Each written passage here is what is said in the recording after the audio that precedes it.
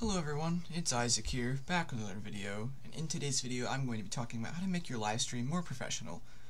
Don't get me wrong, I'm not a professional Nitro type streamer, but I do know my stuff, so I figured I would just share with you some stuff I find makes the stream just seem more professional. First thing is, it has to look good, so you open up OBS. If you don't use OBS, this isn't going to apply to you very much. Settings, I guess there's a settings button down there. Go to stream. Output, I can't change this now because I'm recording. Video bitrate's going to vary depending on your upload. I just have it set to 2050 because that works for me, and then audio bitrate at 112. I probably could make that go a little lower, but whatever.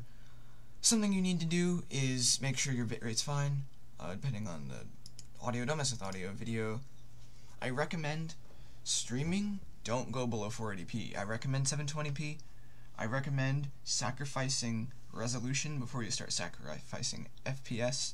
If you want the smoothest experience, say your PC lags or your internet can't handle streaming. Like for instance, I know my internet cannot handle 1080p 60 FPS streaming. It's just out of the question.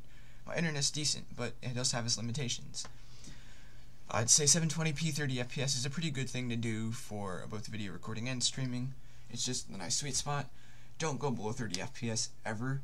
If you have to go down to 360p, 480p resolution to record, that's fine, but never go below that. Other than that, I really can't think of anything else. In terms of quality, make sure your mic's turned up.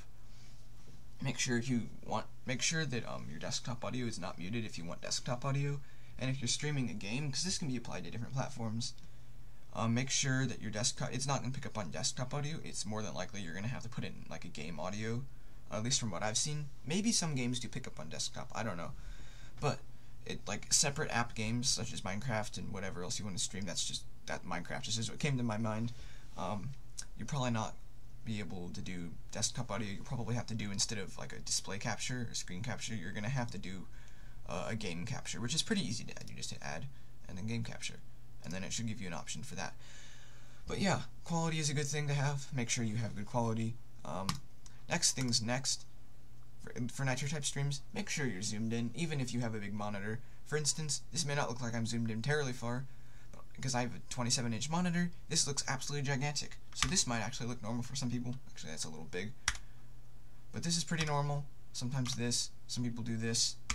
I recommend under 25%, and then when I'm streaming, I'm going to start cropping out some of the stuff up here, so you can see more Nitro type and not just bookmarks, tabs, and taskbar.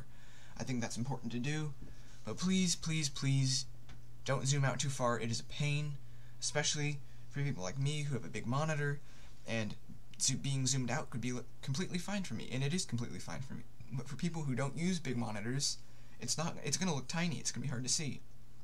Also, a nice counteraction, if you're streaming in low quality, zooming in will help. Zooming in will make it so that you have more pixels for the more fine details. Like for instance, you probably noticed in my streams, these lines don't appear very clean, and that's because it's 720p and the scaling is a little weird.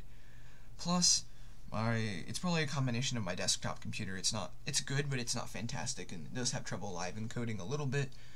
And then it could also be a little bit of my internet. My internet's just fine for streaming, but it's just about like pretty much exactly the upload speed I need to do 720p 30 FPS without any wiggle room. So it does kind of leave some of the finer details out, because it doesn't, I mean, you're not going to pay attention to this stuff anyway. You're going to be paying attention to this stuff, which is just completely fine. Another thing I recommend, this is huge, if you can get rid of background audio on your microphone, like for instance, you can hear if I stop talking. See that? That's because my PC is loud, and I can't do anything about that, and I'm not going to mess around with my mic settings yet. I am going to get a dedicated microphone soon. Right now I'm just using one built into an external webcam, because I do use a desktop, so I don't have a laptop, meaning that I don't have a webcam built in. And that's another thing I recommend, get an external webcam, get an external mic. If you're super serious, you don't have to spend that much money. If you really don't want to spend money, that's fine, but it is going to help. I'm trying to think of anything else. Oh yes, background music. Do background music. Doesn't have to be loud. I recommend something chill, something without lyrics, something that's not copyrighted. Do not use copyrighted music. YouTube will take your stream down afterwards.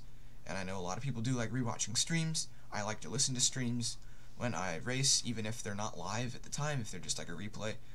So please make sure you have make sure you have not copyrighted music. if you need some, I have a whole bunch of links to all sorts of good, not copyrighted music. Most of the time I either use NCS, their playlist, or I use Christmas piano music. Next Saturday, my stream will be the first stream of this year where I will be using Christmas music in the background. And I also have more Christmas songs, late night lounge, Saturday morning jazz. I don't believe I can actually use this one anymore because they did take the stream down. Space lo-fi hip-hop, I actually use this quite a bit. Christmas music 2, I guess I have, this is 3. Not for Nothing is just a very common song people put in the background. Christmas music 4, it says 3. Lo-fi Christmas music, yeah, I know, I have all sorts of stuff. But yeah, background music adds a whole nother level of depth. It is really makes a huge difference. It also makes it easier to cover up background microphone audio noise like mine has, because I do have a pretty bad like whir going on in the background. You can probably hear it. Like if you hear that noise, that's not my microphone doing anything weird. That's like literally my computer that's just being noisy because the fans are old and sound like a jet plane sometimes. But yeah, that's most of what I can think of.